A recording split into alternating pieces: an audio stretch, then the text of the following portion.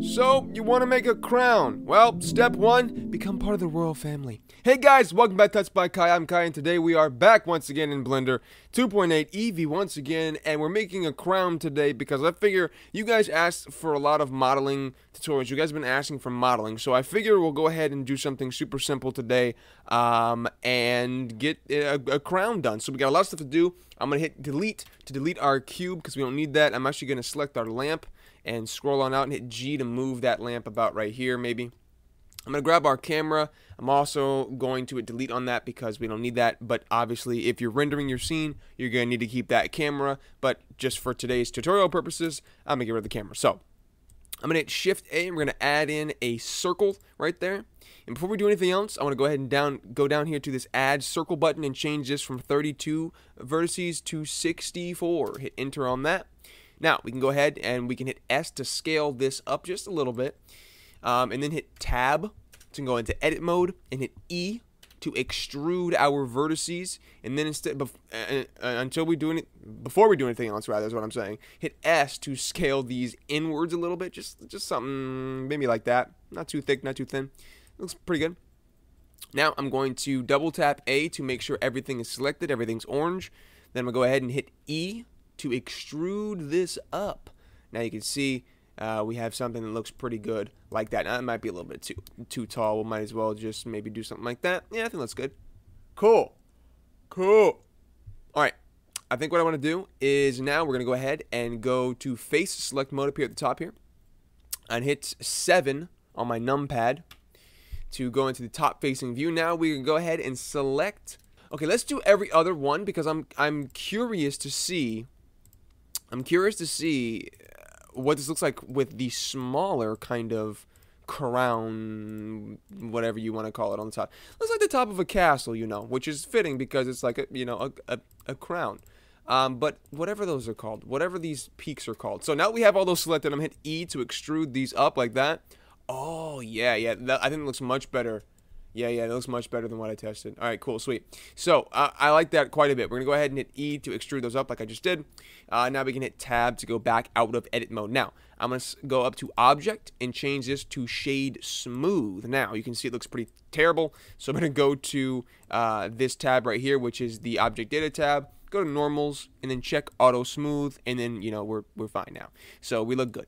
I think I also want to maybe, with all those selected, hit let's do this. Let's go up to this button right here and then change to individual origins. Now if I hit S, you can see it kind of scales together on its own like that, which I really kind of like.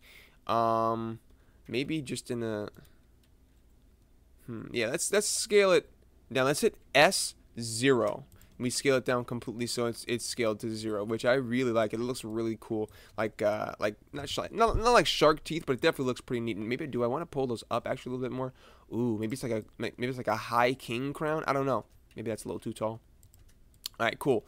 I really like the way it looks. Now, what we're gonna do is I'm gonna go ahead and do a really simple golden material really quickly before we get this thing finished completely. Now, I'm going to go to material, rendered tab up here, the rendered viewport shading up with these 4 circles up here.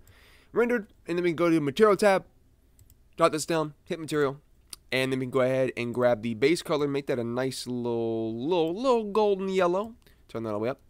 I'm going to turn metallic up because that's going to give us a nice like a metal look. And I'm also going to turn specular all the way up and roughness down quite a bit. Now, maybe metallic can go up a little bit more, actually. Maybe just a little bit. Alright, cool. So now let's grab our lamp real quick and just move this kind of close. I don't think that's I don't think that's shiny enough. We're going to turn metallic all the way up and turn the roughness.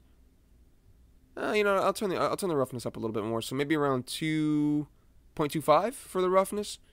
Yeah, I like that. Now, what I do want to do is this doesn't have very much detail in it. It's kind of smooth and whatever. I mean, it's nice. It's simple. I like simple things, but I do want to do something a little bit different today. So I'm going to go to material mode just so we can have a better look, which that looks amazing already by itself already anyway. So what I'm going to do is I'm going to hit Tab to go into edit mode, and then I'm going to hold down Shift and Alt and select this entire ring of squares here. So I'm going to hit I to inset this and kind of make it go down like that. About right there maybe. Hit E to extrude, but hit S to extrude it inwards. So E then S right afterwards. Now we had that kind of little inset thing going on, which looks really nice. I'm also going to do that one more time. So I hit I to inset that again, just a small little tiny bit. And then E, and then hit S to pull it back out again. We'll pull it back out slightly, just so it has that little tiny rim there, as you can see. Maybe a little bit more than that, actually. Yeah, something like that. I think it looks really cool. A little bit like that. Cool. One more time. I to inset. I'm going to do a really big inset this time. Like I have a nice little strip. Hit E, and then S to scale it inwards. This one might scale in a little bit more. We don't want to go too far because we're gonna hit the back of the crown now. So we'll do something like that, I suppose. Yeah, and we have that nice little layer in there, which looks really cool. Maybe I want to actually, with this layer selected, I'm going to hit plus right here. And then we're going to create a new material, and this new material is going to be a red color. Red like that. Then we're going to hit assign. That looks good. Looks kind of like maybe a little velvety. I also kind of want to turn the metallic up on that just a little tiny bit. Maybe the specular all the way up, and the roughness. Ooh, the roughness all the way down looks really cool. Yeah, I like that. The roughness all the way down makes it look like it's like ruby or something. That's very neat. I enjoy that quite a bit. So I think that's going to be it. That's it for our crown. I really like the way this looks. I don't want to go like too crazy. I might do something with the inside. Same thing. So Shift Alt, inset, but this time we'll go inwards instead. So E to extrude, S to scale it inwards a little bit, and same thing. I down, E to extrude, S to scale it inwards this time. So just like two little lips there. Oh, yeah. Maybe the inside will be gray. So we'll do another one. Hit this plus, create a new material, turn the metallic all the way up, specular all the way up, roughness almost all the way down. Hit assign, and then we'll go ahead and get a grayish color. Maybe add a little bit of blue in there. Oh, yeah. That looks awesome. So like I'm saying, we're going to go ahead and end this tutorial off with a nice little beveling on some of these edges here now. I would suggest doing this for all of the edges because I don't want them to be super sharp like they are. But for today, we're only going to do a couple of the edges. So I'm going to hit Tab to go into Edit Mode. And then we're going to go make sure we're on Edge Select Mode. And I'm going to go ahead and hold down Shift and Alt to select an entire edge here. And then hit Control B to bevel. And then scroll my mouse wheel to kind of bevel things, and then kind of make it super small like that, so it's not like really big and round like that, because that looks kind of weird. Actually, it looks kind of good for the bottom, actually. I'll leave that like that for the bottom. And I'll do the same thing on the inside as well. This could be a tedious process, but it definitely is worth it for some specific projects, as is this one. So it rounds off some of those edges, gives it a nice little look to it, more realistic look.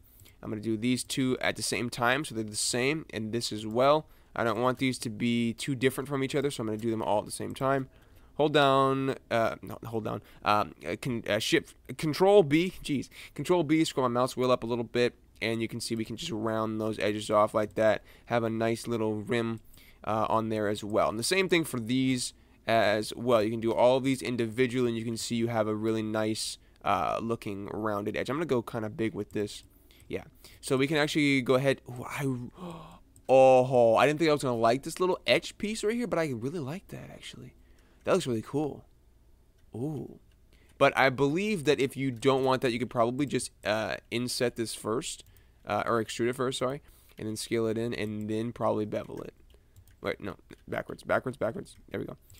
Inset, and then bevel. All right, ladies and gentlemen, I went ahead and finished up the beveling on a few more of the edges. I really like this one quite a bit. I missed a couple of these edges. I just realized that. Well, don't miss a couple edges, and you'll be fine. But you see, I missed a few now. You see, but there we go.